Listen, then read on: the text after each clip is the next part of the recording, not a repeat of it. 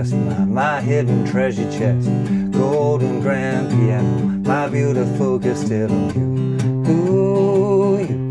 Ooh, I'd leave it all, but for you, I'd leave it all. And give me one good reason why I should never make a change. But baby, if you hold me, then all of this will go away. Hey, how you doing? Justin here. Today we are checking out Budapest by George Ezra. What an incredible voice this guy's got. It just so doesn't look what he should sound like. It's very strange, but beautiful, incredible voice, great songwriter, and this is a really lovely tune to play on the guitar as well. First of all, we need to talk a bit about tuning though. So the original tuning for the record is down a tone. Okay, so if you want to play along with the original recording, you have to tune each string down one tone. So your E string will go down to D, your A string will go down to G, etc. There's lessons on the website if you're wanting to know how to tune your guitar down a tone. But you only need to do that if you want to play along with the original one. And just to avoid any confusion, you often see him playing it live and he's got a capo on. Well, if you tune down, what's he doing with the capo? And the reason that that's going on is because he's actually playing a baritone guitar chord, so it's tuned down a whole fourth, which is a lot lower, like 4 frets lower would be the tuning. So he's putting a capo on the 2nd fret, and the guitar's tuned down 2 steps lower. That's kind of the general idea. But so let's get on to looking at the tune. So the most simple way of doing it's only got 3 chords really, G, C and D, and I'm going to show you the way he's picking it because it's pretty funky. But if you want to do like a super duper beginner version, you could just strum the chords. So you got to start with a G chord, my house in Budapest, my hidden treasure chest, golden grand piano, my beautiful Castillo. C, you, I'd leave it G, 2, 3, 4, down, down, up, down, then D, on a reason to see it ever make a G.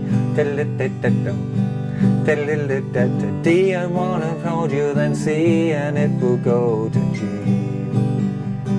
Down, down, up, down, down, up. You could use all sorts of different strumming patterns. The strumming I was just using there most of the way through, down, down, up, down, or down, down, up, down, up, down, up, you know, that kind of thing. Again, if you're keeping your hand moving all of the time, you can get away with all sorts of different strumming patterns. I don't mean get away with it, all sorts of different strumming patterns will sound good if you're going to do it that way. So all of the verses is just G chord, right? So, my house in Budapest, my hidden treasure chest, golden grand piano, my beautiful Castillo. Now to the C for 2 bars, and then back to G. Then it actually does another verse. I can the land that I've achieved. May be hard for you to stop and believe, but to see, ooh, see, ooh, I give it back to G. And it's doing the same thing, going to C, ooh, and back to G. And then the chorus to D, and on a reason to C, and gonna make a G. D for 1 bar, C for 1 bar, and to G for 2 bars. And that's it. Okay, so you can do lovely, I mean that's not the whole song, you have to repeat some of those sections. You can do that by listening to the record yourself. But it's actually a pretty simple song in that respect. Where it starts to get a little bit more fun is when we're doing exactly the same picking as he is. And again, he's playing it on a semi-acoustic electric guitar, an old one, a Gretsch I believe. And so it's got a slightly warmer sound. An acoustic guitar always sounds a little bit too bright for me, this song, but I haven't got an old Gretsch baritone or something kicking around here at the moment, unfortunately. But works on acoustic, works on regular electric, works on everything. So you just might want to roll your tone back. If you're playing on electric guitar, you might want to turn the tone down off 10 a little bit so it makes the sound a little rounder. Don't have a tone control, and this fell off. Okay, so now let's have a look at the actual kind of picking pattern that George Ezra is using, because it's very, very cool. So we're going to start with the 3rd finger on the 3rd fret of the thickest string, the note G, lowest note of a G chord. We're going to play that note with a thumb. Okay, if you've got a fingernail on your thumb, try and use the side of your thumb so you get a nice round sound rather than a bright one.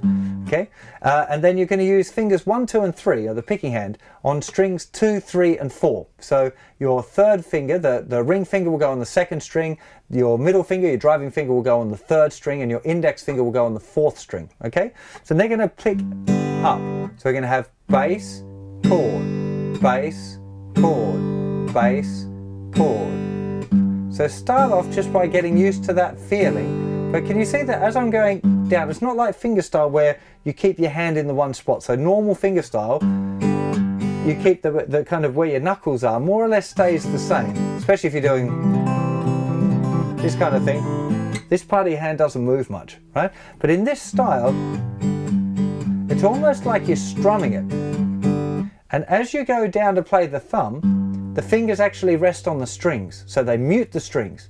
Then they play. And then as the thumb comes down again on that note, they're getting muted.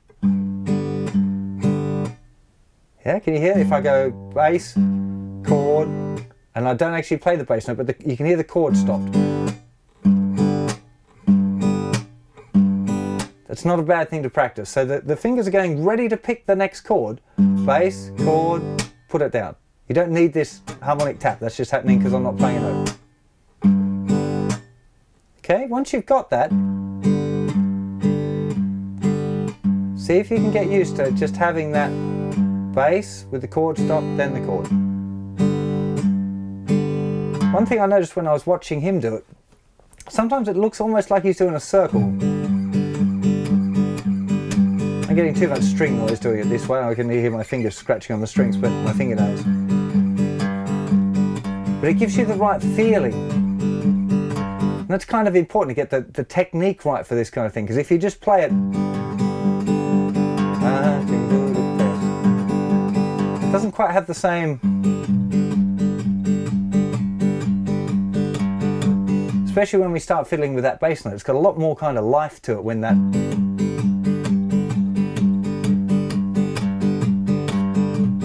it's worth just working on that before we worry about getting at anything fancier than that. Just try and get that. Sometimes I'm still tripping over my thumb as well. This is a kind of a newish technique for me as well, to be honest. I've done it before, but not for a long time. Sometimes my thumbnail's catching on the string and getting a bit annoying, so I'm trying to keep it round. You know, it's kind of a problem actually some of you might have as well. You know, you feel like your thumb kind of grabs you into the strings. It's just trying to be a bit looser with it and a bit more relaxed. It's usually tension that catches you if you're trying to do this kind of pattern and you get something stuck. It's usually tension in the hand. So.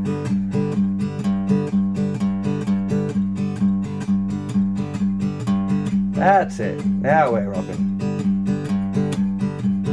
Okay, now once you've got that, there's the second part, which doesn't happen all the way through the song, but it happens quite often, which is playing the bass note with on the third fret of the thicker string, chord. Now the next bass note is actually open A string, and then second finger hammering down into the second fret.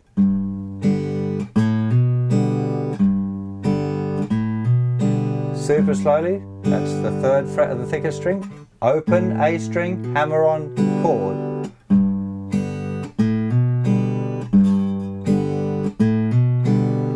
Okay, I'm trying to give you the rhythm so you can hear. Da, ba, ba, da, ba, ba, da, ba, da.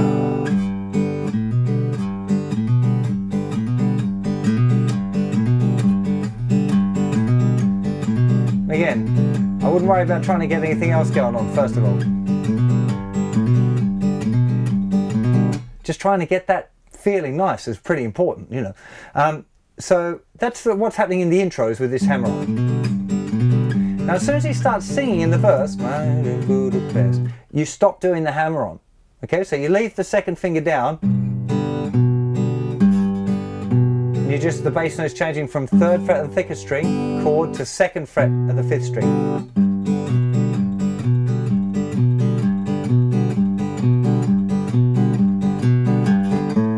Now, just before he goes to the C chord, he plays an open A string as a transition. So it's G, 2, 3, 4, 2, 3, 4. That's an open A string to a C chord.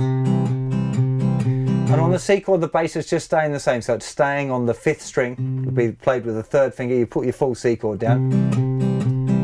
1, 2, 3, 4. Okay, and then right on the last beat 4 of the C chord, again we've got the open A. So from the beginning of that sequence we've got the G, 2, 3, 4, G again, 3, 4, and there's the third bar, 4th, 2, 3, open A to C chord, 3, 4, C, 2, 3, 4, and now we've got the little hammer-ons thing again. Back to the verse. No hammer-ons.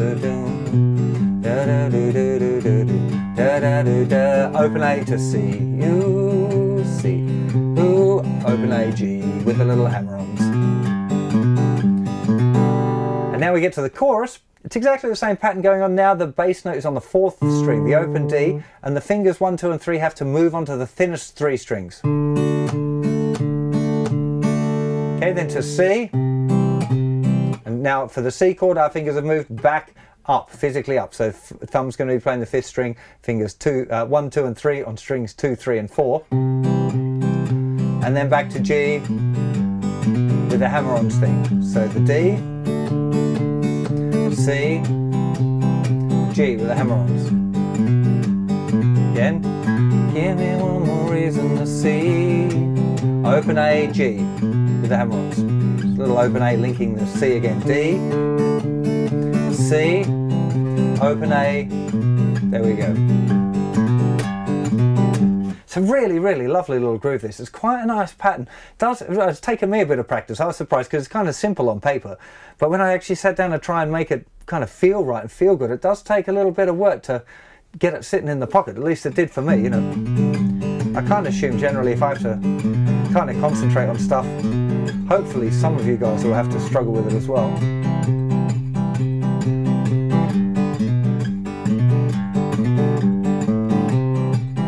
Just trying to get that feel, you know, it's almost somehow moving a little bit with it, and like that thinking in the circles is the thing that seemed to help kind of crack it open for me and make it actually kind of work. But it's yeah, lovely tune. I'm sure you're going to enjoy this one. You know, sounds great on electric too.